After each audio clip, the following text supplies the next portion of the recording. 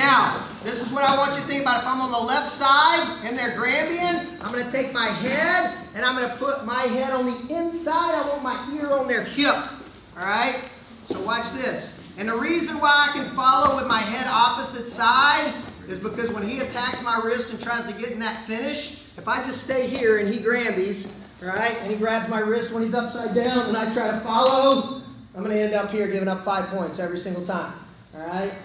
If my wrist, say my wrist gets caught, or I just don't take my arm out and I want to follow this way, see how my head's on top here? I'm going to move my ear to the inside hip.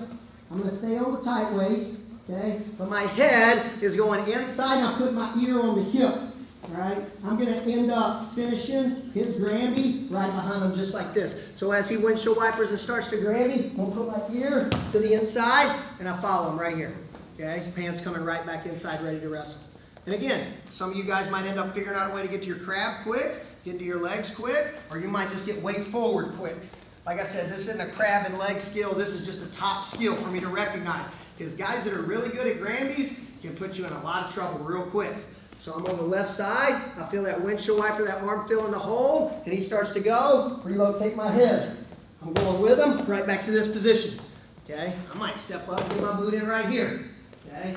But again, every time we get to a position, we're readjusting our control. You're always thinking, where am I turning from here? Questions? Can you see it? All right, let's go. Rotate that head inside.